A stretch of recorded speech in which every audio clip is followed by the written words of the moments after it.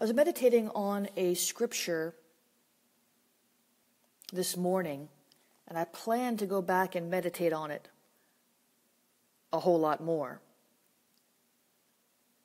This is from the Amplified version of the Bible. And I don't know that I've ever read this scripture in the Amplified version of the Bible. If I did, it wasn't speaking to me the way it's speaking to me now. And that's a lesson in itself. See, we read things in the Bible sometimes over and over and over. And we say yes and amen, but there comes a time when it becomes like a rhema word. It becomes a right now word. It becomes a word in due season. It becomes a word for your kairos. It becomes a word that you can grab hold of and say, yes, this is mine. It becomes a word that causes faith to arise in your heart. It becomes a word that unlocks something for you. It becomes a word that leads you into a new truth you've never fully understand. See, it becomes a word. It becomes not just the word, but a word to you. And I was reading this morning. I was reading in Proverbs, I was reading in Psalm, and I found this here. Listen. By your favor, O Lord, you have established me as a strong mountain. I love that. It just, I don't know if that does for you what it did for me, but by your favor, O Lord, you have established me as a strong mountain. By your favor, O Lord, you have established me as a strong mountain. So I started meditating on that. By your favor, Lord, you have established me as a strong mountain. How do you meditate on the word? One way is to do it like this. When I was on Sid Roth, I explained this, but by your favor, O Lord, you have established me as a strong mountain. By your favor, you emphasize each word, by your favor, O Lord, you have established me as a strong mountain. By your favor, O Lord, you have established me as a strong mountain. And many, many years ago, I was in Nicaragua on missions. And I remember I had my first opportunity to actually minister. I've been carrying a camera, doing documentary work, and at some point they allowed me to start preaching. And I had a word that I received in the hotel room for the women's conference about being established. It was out of Esther. And this word established is so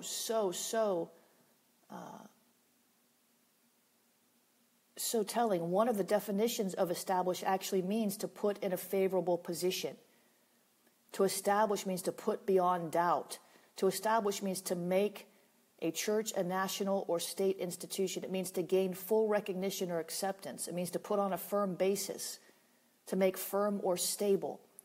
See, favor will bring stability in your life. Favor, it also means to introduce and cause to grow and multiply. Favor will bring multiplication in your life. Favor will put you on a firm footing. Favor will give you position, will open doors. Favor will cause people to recognize you that have overlooked you in the past. It's God's favor.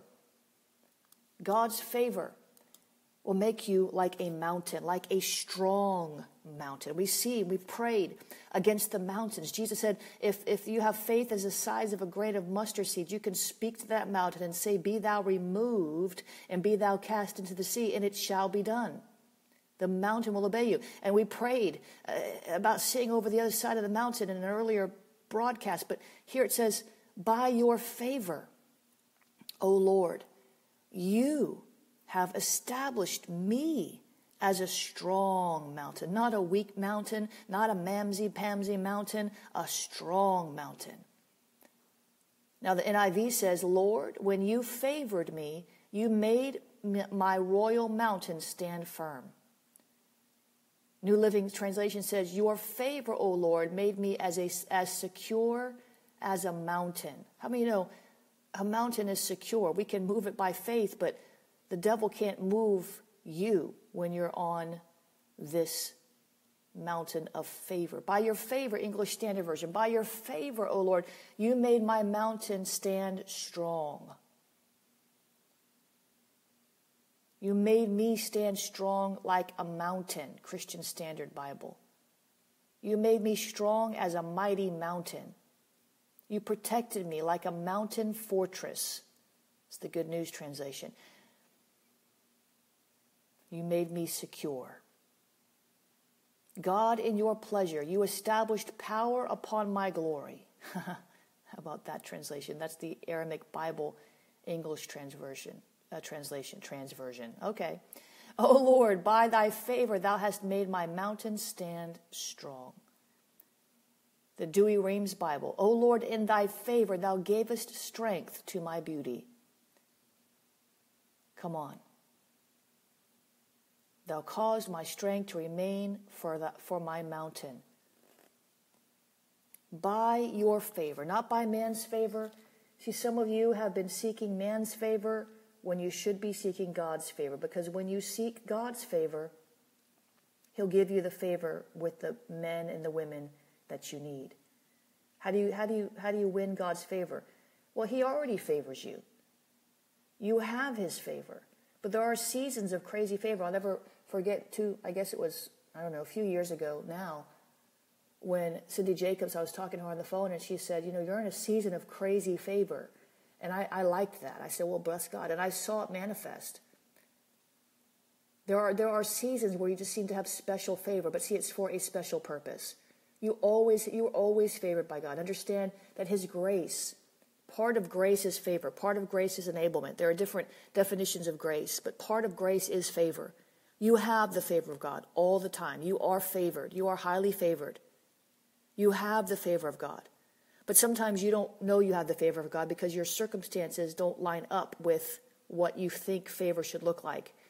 That's the enemy pushing back against your favor with fierce fear or whatever else he's using as a tactic to convince you, to deceive you into thinking that you're not favored. You are favored. But there are seasons of crazy favor. There are seasons of mega favor. And the reason why is because there's a purpose. There's an acceleration. And I prophesied about an accelerated acceleration. And in that, favor is mixed in that. You can't accelerate at accelerated speeds without the favor of God, without the wind of God, without the grace of God. Remember, favor and grace, two sides of the same coin. One of the definitions biblically of grace is favor. It's a supernatural favor. It's also a supernatural empowerment. Both of these things, both sides of this grace coin that we're talking about, there's deep definitions of grace, but these two definitions, they both empower you or they both facilitate your accelerated acceleration. So I want to pray over you today. I want to release that over you today. But I want you to believe it because, see, favor, it already rests on you, okay? Favor, it's your portion. It belongs to you. If you want more favor with God, demonstrate that you can be trusted. You want more opportunity, you want God to open doors for you, show him you could handle it. Cast down vain imaginations. Get your emotions straightened out. Make sure you're sowing. Make sure you're giving. Make sure you're obeying your leaders. Obedience unlocks favor. I'm not gonna. If I have a son and he's not doing his chores and he's not performing well in school, I'm not going to favor him with my car keys for the weekend. You understand? I still love him. I still favor him, but I'm not going to give him special favor if he's being disobedient and irresponsible. You understand? So we need to understand that we're in a season of accelerated acceleration, and that God's favor does rest upon us. But sometimes how much of it we're walking in depends on how much we believe, our faith, and our obedience. Because the Bible says the willing and obedient will eat the good of the land. That's in Deuteronomy. The willing, and you can be willing all day. Yeah, I'm willing to be blessed. Oh, Jesus, I am willing to be blessed. My God, I'm willing to be blessed. That's awesome. But are you being obedient? Because if you're running around practicing sin and disobedience, God still favors you. He still loves you. But he's probably not going to open new doors for you in this season because you can't handle it. He doesn't want you to fall on your face. He's merciful. Sometimes we think he's holding out on us when the reality is he's showing us mercy because we would make such a mess if he opened that door right now. Dear God, will we make a mess? So understand that you're favored. That favor rests upon you. But I'm gonna pray over you, and I'm gonna pray for the revelation of that favor. And I'm gonna say, if you're sinning, stop. If your emotions are a mess, grab hold of your mind. I'm not condemning you. Emotions are something we all deal with. And they will lead us astray every time. But grab hold. Get in line with God. Align with God's heart because favor is your portion. I want to remind you, you can get all the equipping resources you need, schoolofthespirit.tv. E-courses are wonderful. They're fantastic. Online schools, I think, let you go deeper. It's all there at schoolofthespirit.tv. Father, I thank you that you are a God of favor. You love us with an uncompromised love. You don't love us one way one day and another way another day. You love us all the same all the time, and it's with a perfect love. And your favor, it resides on us. Your favor, it belongs to us. It's part of our portion. It's part of our inheritance. You favor us, but God, help us to get it. Help us to really see it. Help us to understand it and meditate on it. Because your favor will make us strong like a mountain. You establish us like a mountain. And whatever mountain is ridiculing us or mocking us, saying you don't have favor, you don't have blessings, that mountain needs to go into the sea. And so by faith, we command every mountain, mountains of debt, mountains of worry, mountains, demonic mountains, we command them to be cast into the sea in Jesus' name. And we thank you that we will stand secure, solid, stable, like a mountain of God. And I release crazy favor over you in Jesus' name. I say favor is your portion. Favor, it belongs to you. You are favored. You are highly favored. And I release favor, a revelation of favor, an understanding of favor over you in Jesus' name. Amen and amen.